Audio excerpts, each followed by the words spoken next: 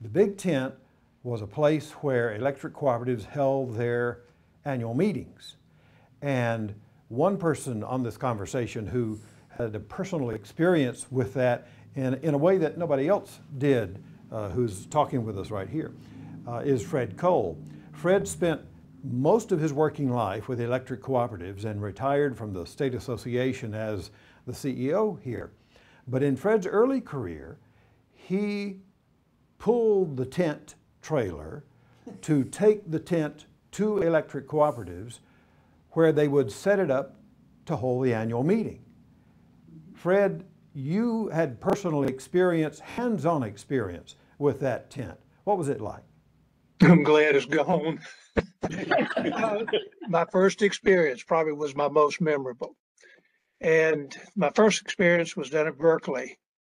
We took it down there and the tent came in 5 sections. And remember, there's over 1,000 chairs and a stage under this tent to give you an idea of the size of it. I remember being asked, okay, which section goes together first?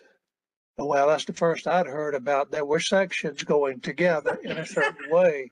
And if you did not put them together exactly right, you had to start all over again after you took them apart, which each section had seams that you threaded with rope all the way down the sides. Mm-hmm.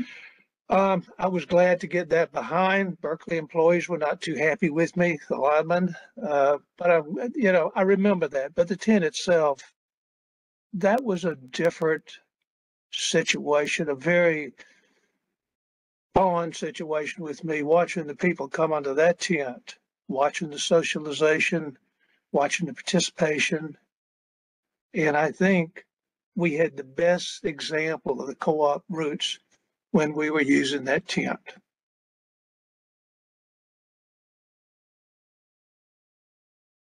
Molly Spearman has spent much of her career in education and is our current superintendent of education for the state. But Molly began years ago as a young woman who simply experienced the tent or the annual meeting as a member. That apparently made a big impression on you. Oh, it did. Well, first of all, thank you, Fred, for all that you did to get the tent there. It's one of my, I tell you, I grew up on a dairy farm. We were one of the last families in Saluda County on the end of the line. And my dad would talk about the day they got electricity and we revere our membership in the co-op, okay? It's very, very special, almost like the church and school to us. Because we're on a dairy farm and cows have to be milked every day, morning and night, 365 days a year, we never went on a family vacation, never. But the annual meeting was something very special. I loved music, and walking up to that tent, and the vision I remember is of that beautiful redhead, Miss Florine, on that organ in those sequin gowns, and she was playing theater organ music that I'd never heard live before. And she would turn around and smile, and that's who I wanted to be, Miss Florine.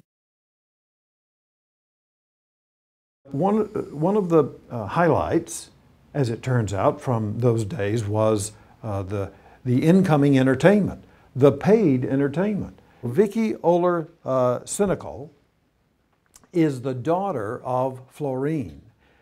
She was known, I don't think I'm speaking out of turn when I say she was known as the lady who wore the, shall we say, fitting entertainment dress and had that striking red hair and could play with such talent that she made a memory from lots of people. My mom sparkled. She didn't buy anything that didn't sparkle.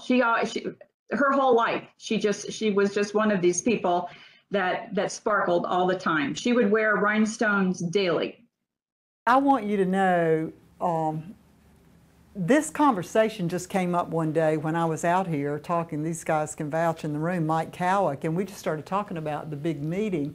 And I talked about your mom and told him how much it had impacted me, and it just takes me back to such a happy time.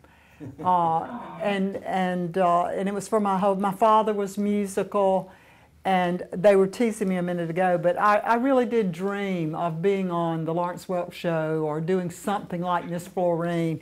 And my dad was always, he played the piano, and his dream was to be on the Grand Ole Opry. None of us ever, we didn't make it, but we lived it through your mom. Theresa Hicks is a longtime employee at Lynch's River Electric Cooperative, then afterward serving on the board, and then serving as chairman of the State Association of Electric Cooperatives. But back in Theresa's other heyday, she was a queen, a beauty queen, memorialized here in a calendar from 1961. Theresa, tell us about the beauty pageants, which today also might seem a little, well, of a time gone by, but it was a big time. It was a big time for us. Today, there are lots of pageants going on. Back in the day, there were not that many pageants. Were you under the tent? Yes, the pageant that I was in was under the tent. The pageant was different, the gowns were different. Needless to say, we did put on swimsuits. They were different. We were more covered up than they are today.